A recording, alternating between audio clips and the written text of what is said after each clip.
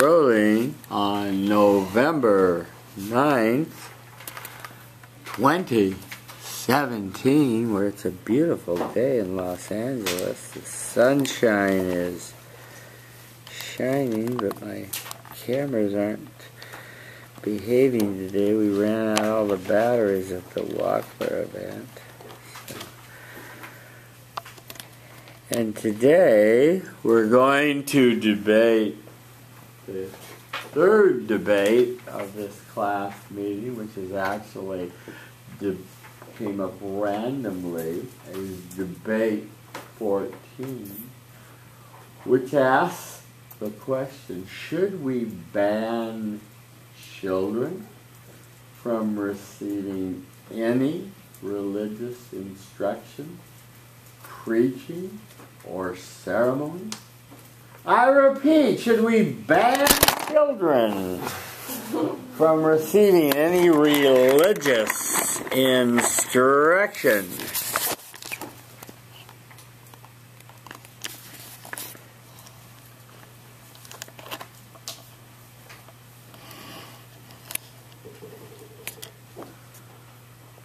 Preaching or ceremony. On the affirmative is Russell. On the negative is Haley.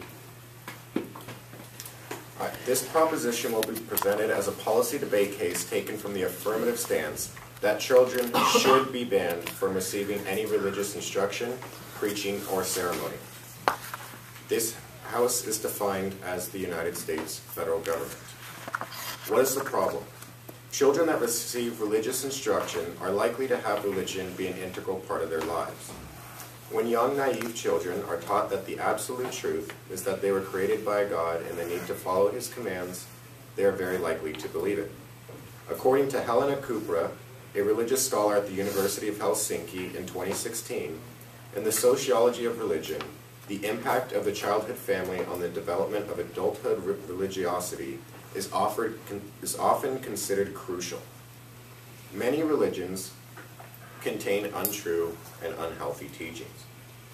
According to John Kelsey, an author and a research professor at Florida State University in 2008, even if there are ways of being religious that have good effects or involve considerable exercise of rational capacity, there are nonetheless other modes of religious practice that involve cruelty, indiscriminate warfare, and the rejection of ordinary canons of reason.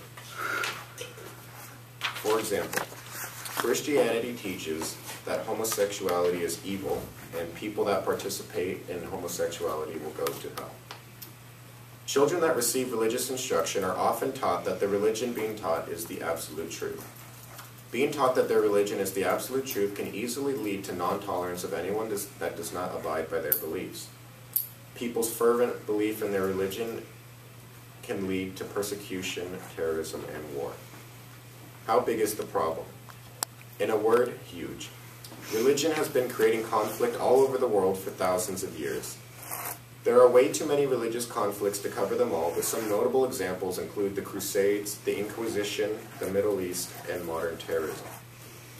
The Crusades were a series of religious wars between Christians and Muslims, started primarily to secure control of holy sites considered sacred by both groups. The bloody, violent, and often ruthless conflicts propelled the status of European Christians. The Inquisition. The Inquisition was a judicial procedure and later an institution that was established by the papacy and sometimes by secular governments to combat heresy. Those accused of heresy would have to appear in court without a lawyer and face punishments from being ostracized to being chained up in solitary confinement. In the Middle East, Jews and Muslims have been fighting in the Holy Land for more than 3,000 years. A recent example is the 1948 war. More than 700,000 Jews in 8 Arab countries were forced to flee for their lives, their property ransacked, their schools, hospitals, synagogues, and cemeteries expropriated or destroyed. Modern terrorism. On September 11th, terrorist attacks were carried out by Al-Qaeda, a group of extremist militant Muslims devoted to establishing an independent Islamic state. They believe that the United States is an infidel because it does not govern in a way consistent with their beliefs. Another extremist militant Muslim group called ISIS which is also anti-Western and devoted to establishing an independent Islamic state, seized huge chunks of land in Iraq and Syria, forced 13.5 million Syrians from their homes, and carried out over 70 terrorist attacks in over 20 countries, including attacks in Brussels, Nice, Berlin, Istanbul, Manchester, and just 9 days ago, New York. I want to be clear that the beliefs of these groups are very extreme and not consistent with the vast majority of Muslims. However, religion is the motive behind these attacks. Why do we have the problem? Religious instruction at a young age. Truths taught at a young age are likely to be believed for life. Many of these teachings would be met with considerable skepticism by a rational adult. A longing for purpose and belonging cause people to believe in religion. The purpose of life and the best way to live your life are questions that people often answer with religion. Believing in a religion, no matter how ridiculous, offers people a purpose. A fear of death causes people to believe in religion. People don't want to believe that their consciousness will one day cease to exist. It is more comforting to believe that you and your loved ones will live forever in a place that is all good. Religion offers that comfort. The mystery of the universe causes people to believe in religion. People believe religion because it offers a simple and comforting answer to the universe. What is the solution? Ban children from receiving religious instruction. Religion is not inherently bad. In fact, many religions have some healthy guidelines for living and offer people comfort and support. However, children should not receive any religious instruction, preaching, or ceremony until they are old enough to make a rational decision for themselves. This can be accomplished by requiring public and private schools to educate their students about several religions in an unbiased and purely educational way. Students should learn the basic teachings and beliefs of several religions with the understanding that religion is not the absolute truth that everyone should abide by, but personal beliefs that provide personal benefit. No one, especially children, should be taught that their religion is the absolute truth. Everyone will have different beliefs and no one should push their beliefs on others. The advantages. If people have a healthier perspective on religion provided through education, they are much less likely to engage in religious conflicts. A reduction in the amount of persecution, terrorism, and war in the world is a huge advantage. Not only will countless lives be saved or improved, but the reduction in economic losses will lead to a better society. Banning children from receiving religious instruction, preaching, or ceremony will be a difficult task met with huge resistance. However, the benefits of creating a more understanding and accepting culture with less persecution, war, and terrorism is worth the effort. Unbalanced, I now stand open for cross-examination. Stay up there in the center, please, sir. Stand close to each other like you like each other.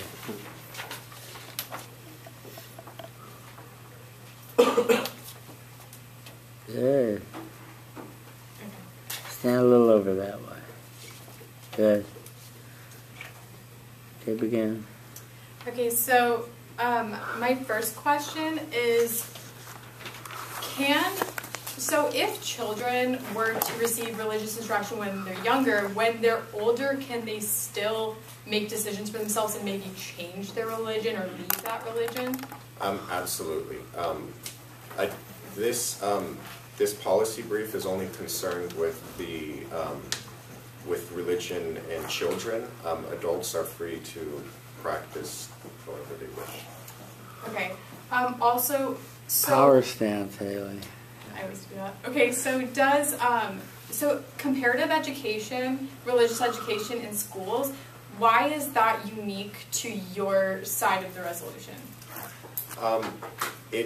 Religion is an integral part of life that cannot be avoided, and it would be a much healthier way of introducing children to religion in an unbiased way with teaching multiple religions instead of only one religion. Okay. Does that solution currently exist? There are some schools that teach comparative religion. However, there are no rules about how parents may educate their children, which is the real issue. Okay, and if the problem is religious instruction at a young age, why is it that many terrorists have been radicalized on the internet once they're adults? Radicalization as an adult is obviously a possibility, but so is from children. And what about pacifist religions like Buddhism? Are we going to ban those as well? Buddhism, despite its principles, Buddhist monks have revolted in several countries, leading to many casualties. Okay, good. Thank you. Okay. Power stance, Haley, for your speech.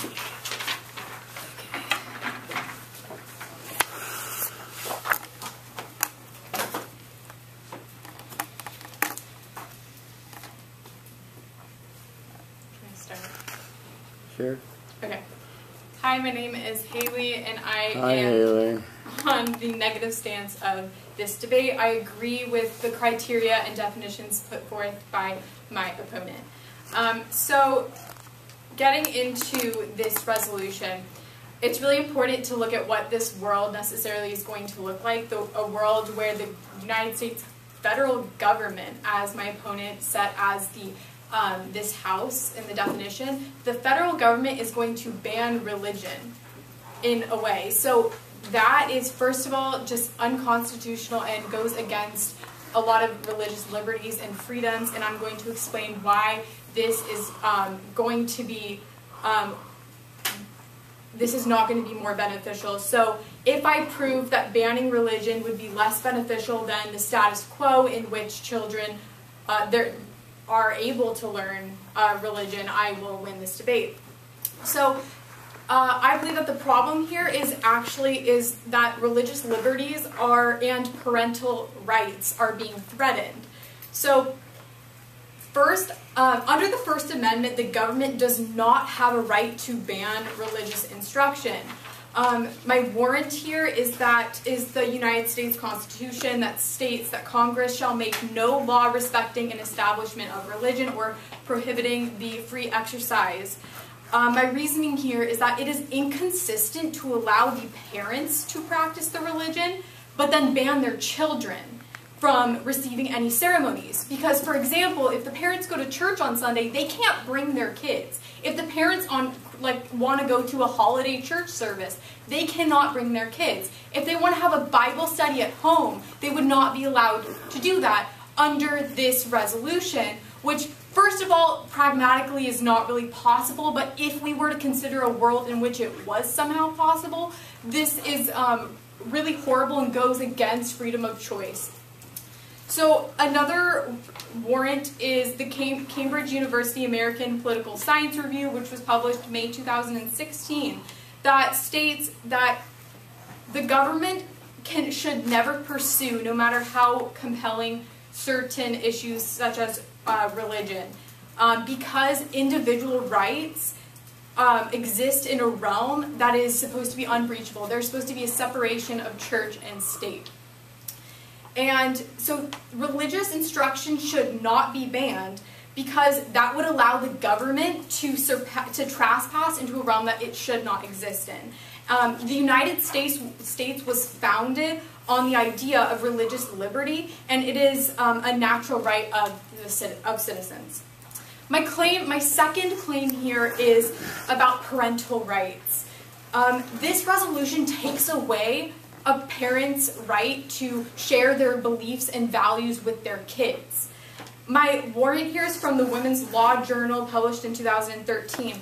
There was a case in the Supreme Court called Myers v. Nebraska.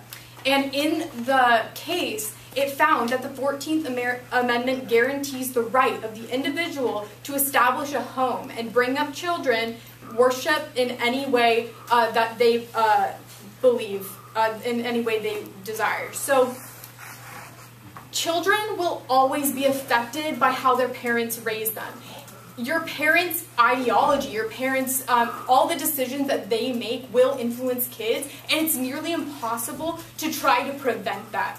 And that doesn't mean that the children, once they grow up, can't disagree with their parents. I'm sure a lot of you in this room disagree with your parents' points of view.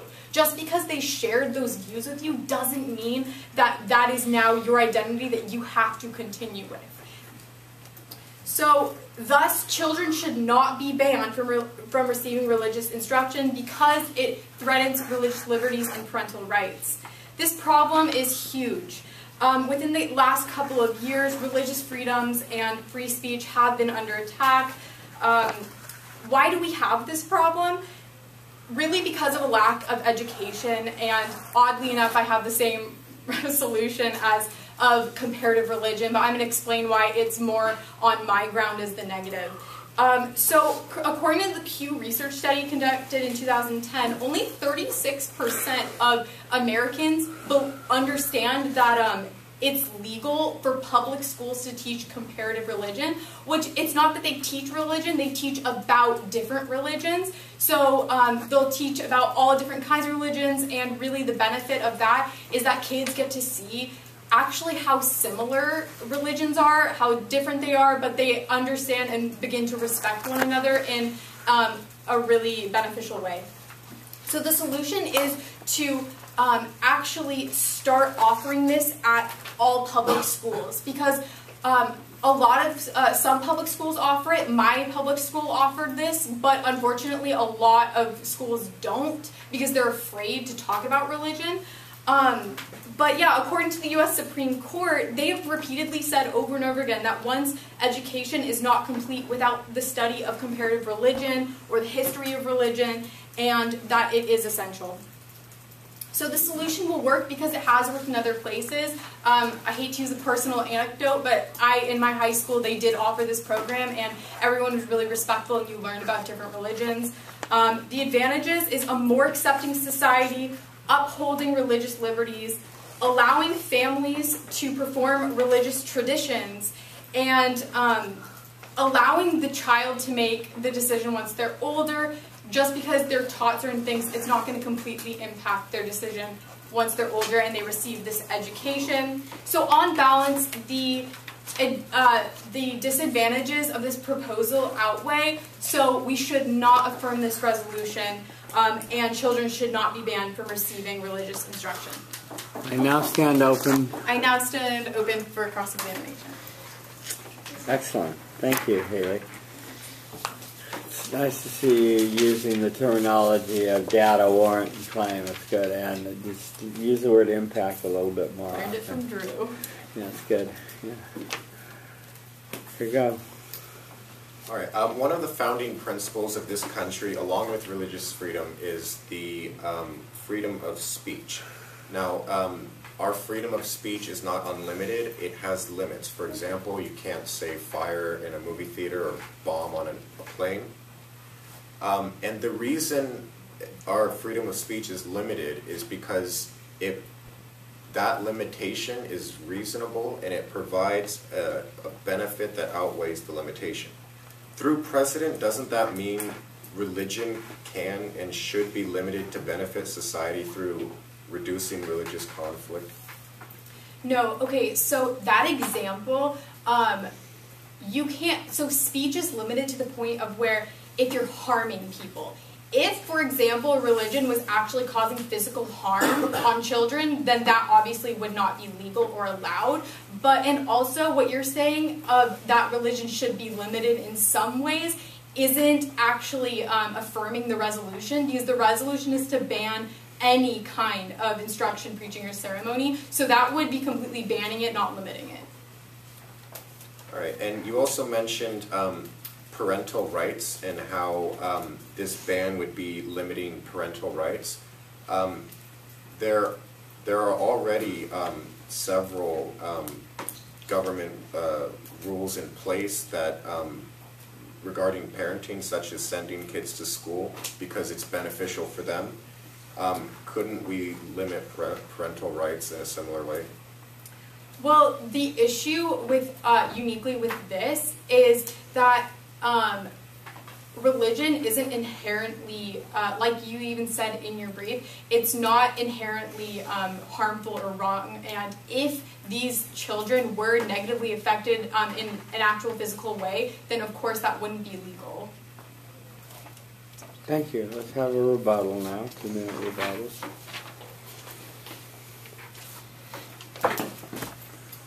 All right. My opponent opponent has argued that freedom of religion and parental rights should not be limited, and that parents should be able to teach their religion to their kids any way they wish. However, as we have seen, there are several aspects about religion that have caused problems throughout the world, throughout history. The benefits of reducing conflict and creating a more understanding and accepting society through education instead of instruction, preaching, or ceremony to children is worth limiting the religious freedom. Okay, thank you. Okay, and a rebuttal from Haley. Okay, so first my opponent states that I said that any way that parents should be able to teach their children in any way they wish. However, I disagree. That is not what I said. Because I, as the negative, am affirming the status quo in which there are laws protecting kids. So parents can't just do whatever they want. So again, I am just trying to negate the resolution of that we should ban children from receiving religious instruction. And then secondly, so my opponent states that the dangers of religion are more important than individual freedom, so that's where the clash in this round occurs. However, I disagree with this because currently with all the examples he brought up, like 9/11 and ISIS, a United States ban on children receiving religion is not going to solve these problems. He does not have solvency. In this case, that wouldn't just be, if children didn't receive religious instruction, that would not have prevented ISIS, that would not have prevented 9/11. Therefore, we should not ban children from receiving religious instruction. Thank you. So also my opponent, so overall just a two-world scenario here. The world of the affirmative violates the First Amendment. It's a world where parents cannot share their values, beliefs, or traditions with their children. It's a world where children grow up unaware of religious references, and it's a world where students do not learn about religions. However, in the world of the negative, we uphold the First Amendment. We allow parents to share with their kids their beliefs and attend ceremonies. It's a more accepting world where students learn about religions and make up their mind for themselves, just like so many of you probably have, even if you were raised in a religious household. Once you are old enough, you can leave your religion if you wish. Thank you. Okay. Across the house, shake hands and be a good sport. Take your seats in the front. We'll give you feedback up there. It's now time for the judges to vote. And we'll handle this procedure, since we have a little bit more time, a little differently. We will take your ballots, and then we'll ask you each to say a word to the each side of what you liked about their argumentation and something they could do to improve.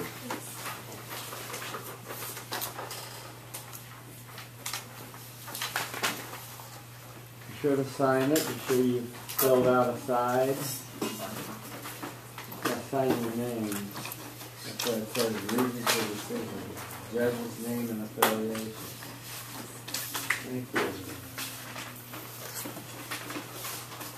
Okay, do I have them all? No, not yet. Keep them coming, ladies and gentlemen.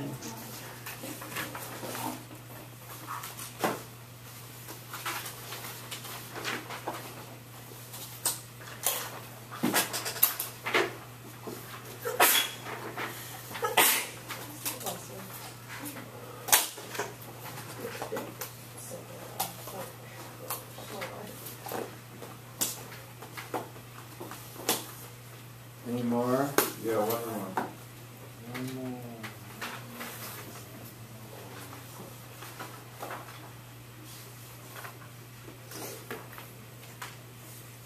Another non-decision. Why do you fill it out if you don't have a decision? Which we can. I can do it from the phone. Okay.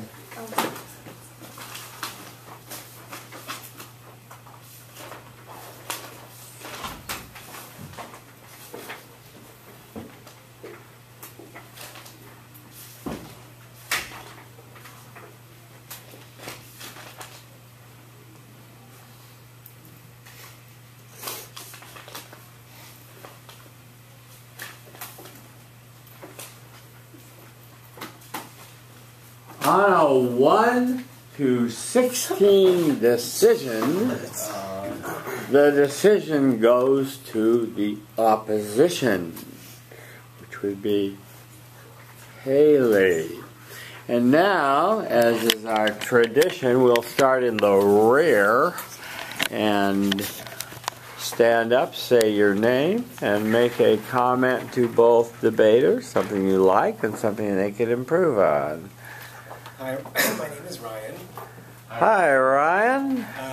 And I'll preface it by I was not here for a part of it, but from what I had heard, especially at the ending, Haley, your argument was very convincing, it was very passionate, and that's ultimately why I voted in that favor. Okay.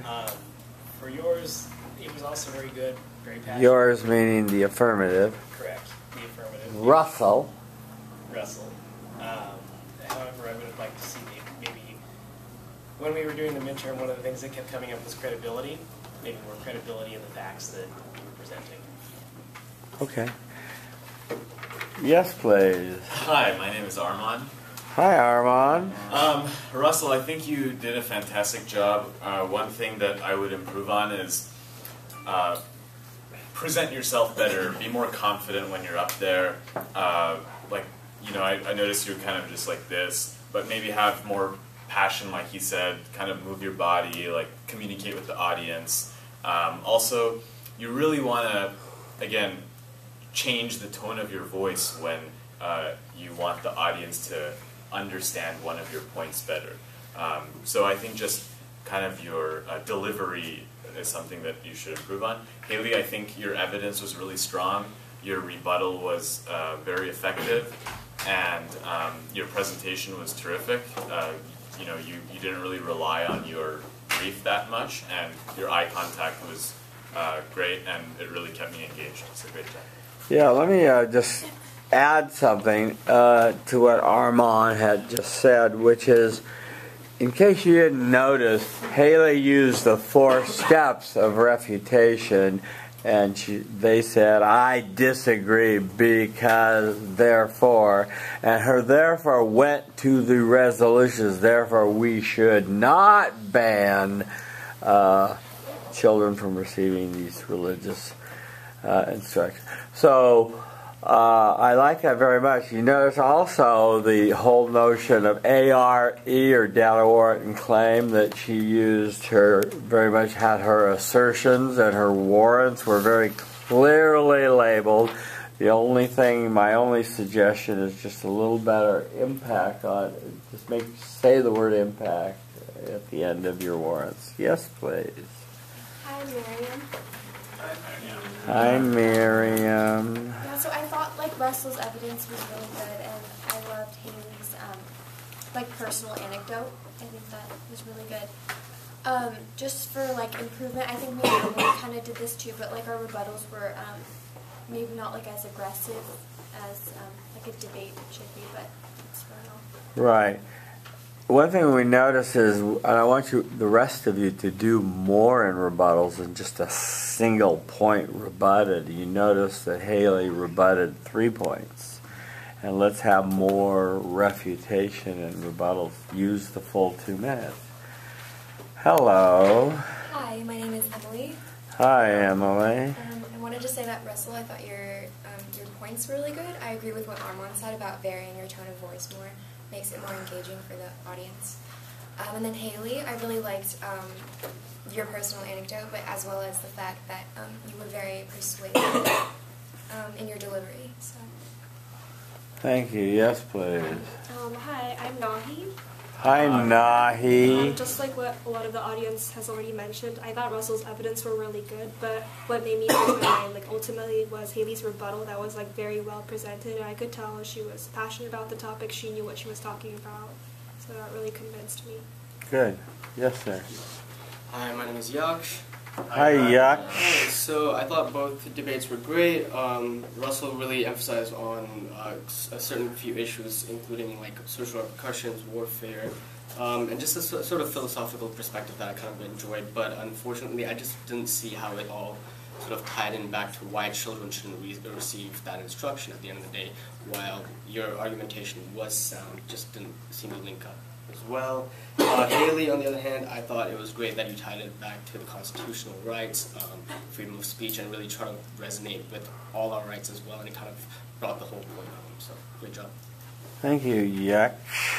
Hi, it's Meijing. And What's your name? Meijing. Meijing. Hi, Meijing. And I think like in the presentation part, like the Russia is better than Haley, but like in the question part, you are better than like the guys do. Like when you presentation, like the logic is like a little confusing, but I still want you win. Okay. So maybe she could slow down a little, huh?